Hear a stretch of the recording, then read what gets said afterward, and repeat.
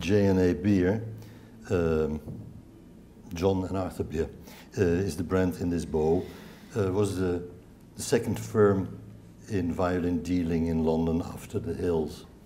Hill made their own bows. They had a very big bow workshop where at least a dozen of different makers were active.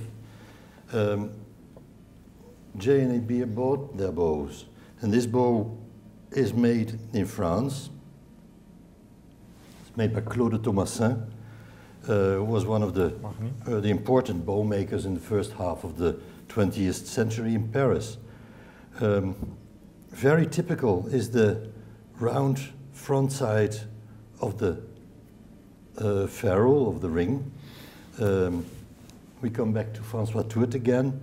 This is a feature which François Touet invented in his bows somewhere around 1800 to 1810.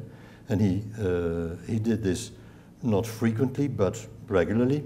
And Claude Thomasin copied this, and through almost all of his work, he made this round front side of the ring. The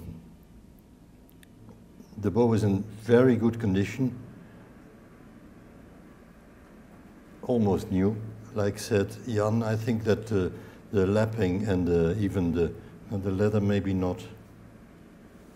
Could be that even this leather is original and that the bow virtually was never played at all.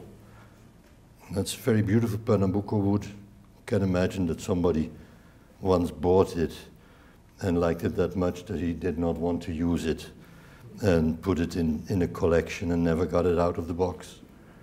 But it's definitely a Claude Thomasin bow made somewhere around 1925, 1930.